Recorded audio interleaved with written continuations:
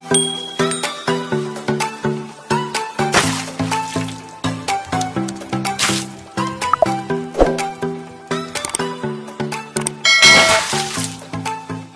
guys! RTV Rosie Tutorial Vlog is here and welcome back to my channel. Sa video na ito, ituturo ko naman sa inyo kung paano ko ito gumawa ng magic mirror. Nakita nyo? So ayan guys, kung interested po kayo manood sa tutorial na ito, please keep on watching until the end.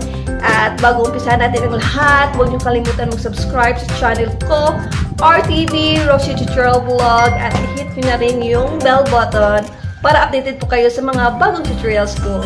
Okay, without further ado, let's get into the tutorial.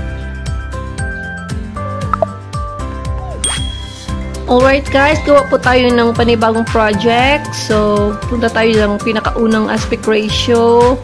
And then, go to media. And then, sa video na ginawa ko.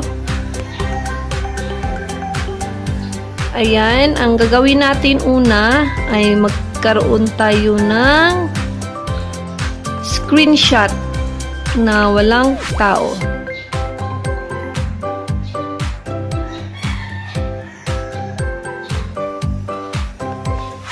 So, yan. Mag-screenshot tayo. Capture and save.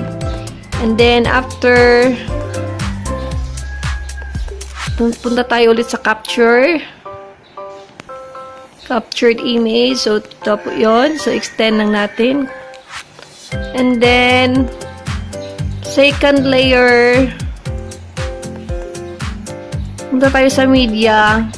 First layer, punta tayo sa media. And then, punta tayo sa video na ginawa ko. So, unang anuhin natin ay yung walang hawak na green screen frame. So, i-trim to left of playhead natin yan. And then, iurong natin dun sa pinakauna. Guys.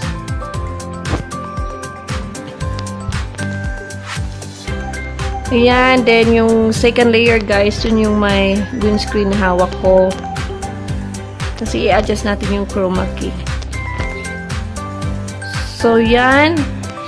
And then, i-zoom in natin kagaya ng size ng unang captured image. Ayan. And then, layer ulit, then media, then sa video ulit, yung may hawak na yan.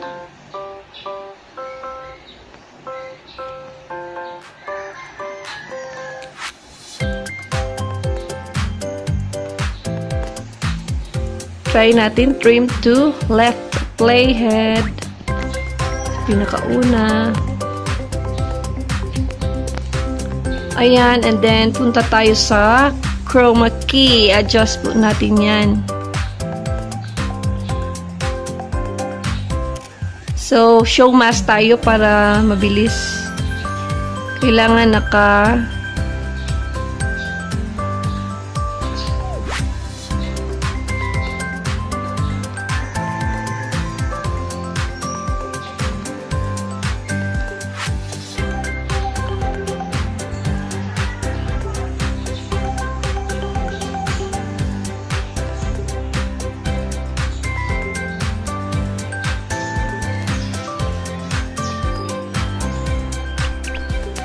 and then guys, i-zoom in natin.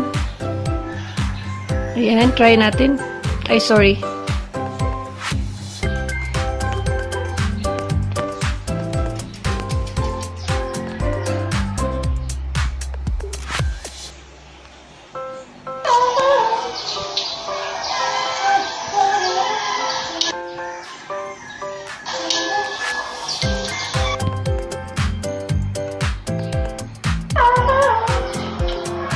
Ayan guys, may napapansin nyo pang may kunti pang green. So, i-adjust natin.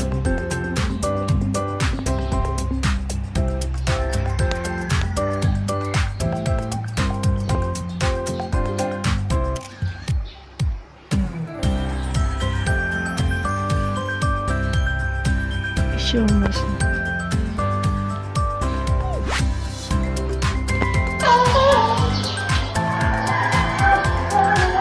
Ayan, napapansin nyo guys, may ano pa siya.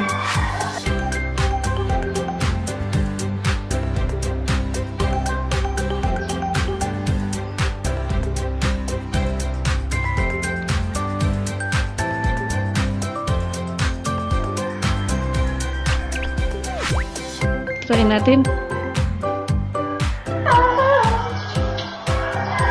And then, punta tayo sa audio. Lagyan natin ng ano, yung music background.